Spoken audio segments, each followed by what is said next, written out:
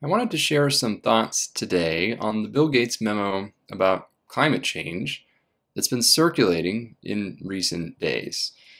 While I can't speak directly for others, I can say that my own response as a climate scientist is one of pretty substantial dismay and really deep frustration. I think that view is fairly widely shared among many other climate and earth scientists that I've spoken with over the past week. I first do want to emphasize, though, that there are many, really more than a few kernels of truth in this memo. In fact, there's whole paragraphs and sections that I personally and professionally agree with quite strongly. But unfortunately, there's also multiple fatal flaws in its underlying premise and therefore in its key conclusions. So let me say first that I do strongly agree, both because I personally believe it's the right thing to do, but also because the empirical evidence supports it, that rapidly addressing poverty and health inequities and food and water insecurities should be a first-order global priority. Full stop, no argument there whatsoever. And I also do agree that sometimes and in some contexts that climate advocates and climate activists, though generally not, I would emphasize climate scientists, have gone beyond what the data actually tells us about climate change, and in some cases miscontextualized climate change as a singular driver of global harm, even in cases where, in reality, climate change is one of several causative factors, or in many cases, climate change is perhaps more accurately characterized as a harm amplifier rather than the only cause. It's also true, and somewhat contrary to the prevailing narrative in at least some circles, that as the late climate scientist Stephen Schneider once reflected, actually on more than one occasion, that when it comes to global warming, the end of the world and good for you are the two lowest probability outcomes. And that's essentially still as true today as it was a couple of decades ago when he first said it. But herein lies the problem. And this is where I think the Gates memo gets it terribly wrong. There's a whole hell of a lot of distance along the spectrum between good for us and literally the end of civilization. Even if we can probably rule out both of those two extreme outcomes, there's plenty of terrible things that can happen along that wide axis of the spectrum in between. In fact, the preponderance of scientific evidence in recent years actually points toward each increment of warming being more consequential and more harmful for human systems and for natural systems than previously believed, not less. So here, the Gates memo presupposes what's essentially a false dichotomy regarding climate outcomes, because the choice that we are actually faced with in the real world is not between good for us on the one hand and literally the end of the world on the other, as the memo suggests, but instead just how much harm we are willing to tolerate and endure collectively in the years, decades, and yes, even centuries to come. Now, it's also true, as is stated in the memo, that our current warming trajectory is less extreme than the even more dire trajectory that we were potentially going to take looking forward from a couple of decades ago. We are now, circa 2025, most likely on track for somewhere between 2.5 and 3 degrees Celsius of global mean warming by around 2100, versus the 3 to 5 degrees of global mean warming that was viewed as plausibly resulting from a business-as-usual trajectory from, say, 20 years ago. But here's the thing. 2.5 to 3 degrees of global warming is actually still really bad news. Is it relatively less bad than 3 to 5 degrees of global warming? Sure, undoubtedly. But I don't think many folks, apparently including Bill Gates and advisors, seem to appreciate just how radically transformed a 3°C warmer world would truly be. For some perspective on that, I just want to offer the following. 3°C of global warming means many feet of sea level rise, fundamentally altering coastlines and swamping megacities home to hundreds of millions of people. It means heat waves, in human regions especially, that could become literally unsurvivable for those outdoors without access to continuous active cooling.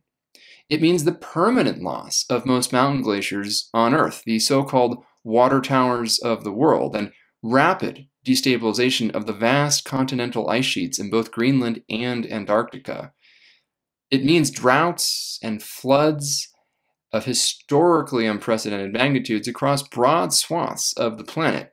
It means the collapse of ecosystems the world over, and possibly even cascading effects that could trigger any number of critical Earth system tipping points. And we don't know today exactly where those tipping points might lie. The great irony in all of this is that most of these climate change impacts will be borne most immediately and acutely by poorer nations in the global south, precisely those on whose behalf the memo authors are ostensibly advocating. That's one of the main reasons why this memo makes me so viscerally uncomfortable on a personal level. Gates superficially does acknowledge this, but the other subsequent statements indicate a pretty deep misunderstanding of what life in a 3C warmer world would actually be like.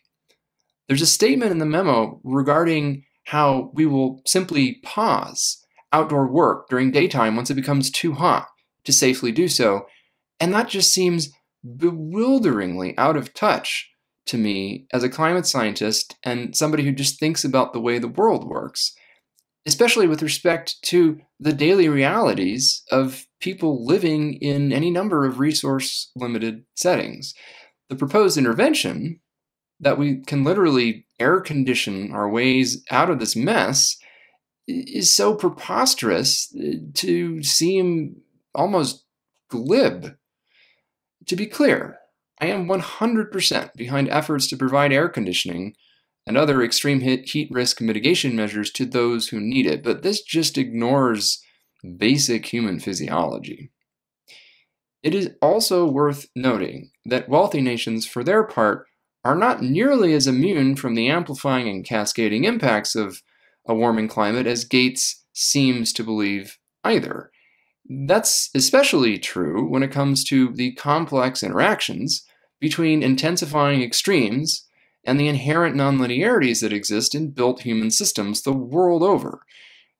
More rigorous econometric analyses, by the way, that better account for these realities suggest that the cost of observed and future climate change actually represent a much larger chunk of national and global gross domestic product, a common measure of the cost of climate change, than Gates has suggested in public comments responding to criticism of this memo.